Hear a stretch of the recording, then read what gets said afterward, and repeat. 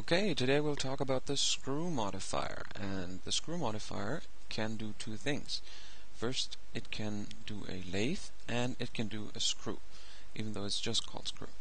And if I insert a circle here, press F6 and change this down to 8 for computing time, then go into top view and move this over.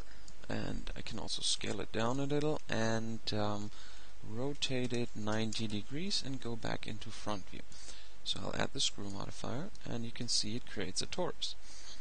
And the reason why there is black faces, you probably know this already, but if you have a smooth object and the normals are wrong, you get these black lines that can be really annoying, and if you enable calculate order, that usually gets rid of that problem. Now we have a ring, but we do want to screw this ring. That sounds weird. Well, anyways, we turn this ring into a screw. That sounds a little more, I don't know, a little more diplomatic. So you can see that this is actually starting to be a helix. If I increase the screw value, you can see what had happened, what it does, and if I increase the iterations, then it repeats this action that is defined over here. It just repeats this.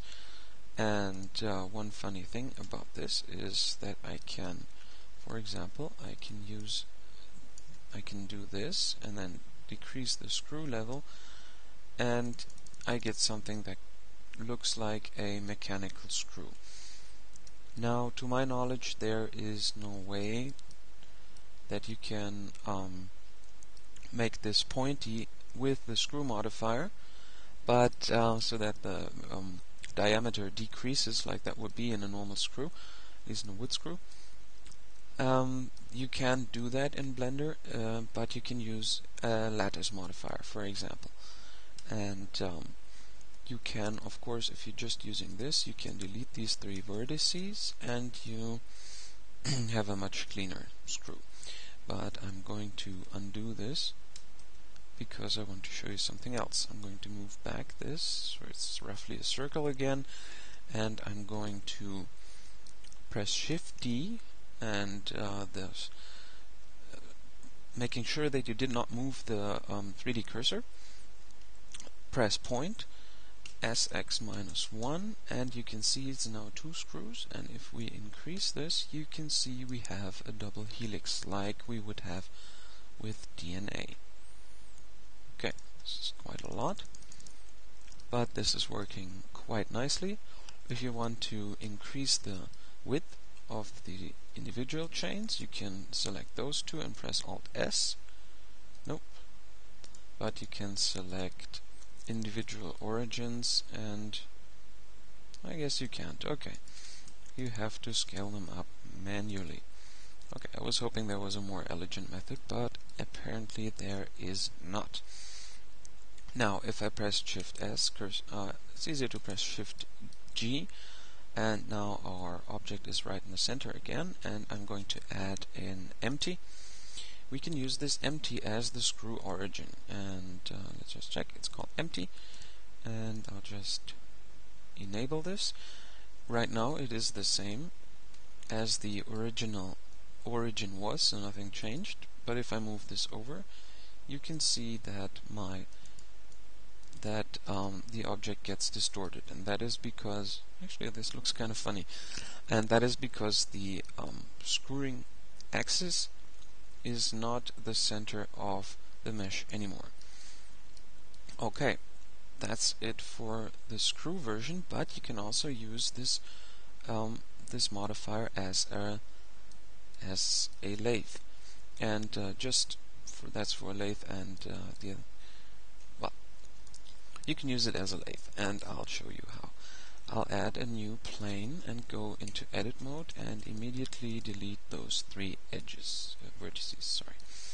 If I now move this up a little and I press E and extrude it over here, you can also control click somewhere, but I think that method is not as precise, so I'll use the E version of it, and what I'm doing right now is just roughly modeling the outline of a glass, wine glass. Just really quickly, it doesn't have to be too precise. And now I'll select this one and this one, and making sure our cursor is still in the center of the world. Again, press point and then S, X, and 0. And this will make sure that both those vertices are exactly on the y-axis, and that is important. We don't want our glass to get a hole. Again, I'll add the screw modifier. This looks kind of weird, and reason is we can use the y-axis or we can rotate it 90 degrees. It doesn't matter. You can always go back in to change values of this glass, which is awesome, because you used to not be able to do that. Actually, let's do rotate this 90 degrees. Okay, so this is a fairly decent glass out of a couple of seconds of work, not even a minute, I'd say.